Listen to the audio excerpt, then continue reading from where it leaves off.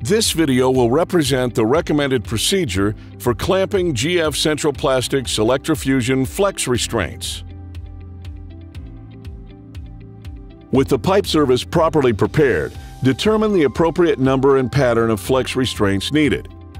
This information is detailed in TN-037 shown here. This document details how to calculate the recommended number and pattern of these fittings. With the desired installation locations established, mark both the pipe and flex restraints as demonstrated.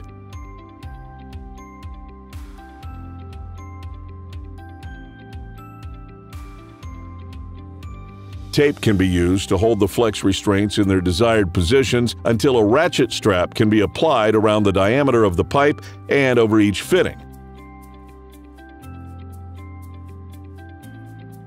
With the ratchet strap in place, tighten it until each of the flex restraints are conformed to the pipe wall and tight to the main. Make sure each fitting is sitting squarely on the pipe.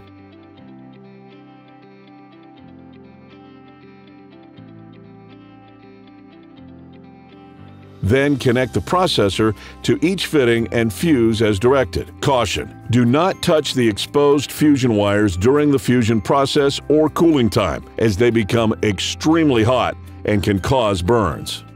For comprehensive instructions, please refer to the EF Installation Manual, or for more information on George Fisher's Central Plastics EF Fusion System and the assembly of components, visit our website at centralplastics.com. Additionally, hands-on training can be scheduled via the website or by contacting your local GF representative.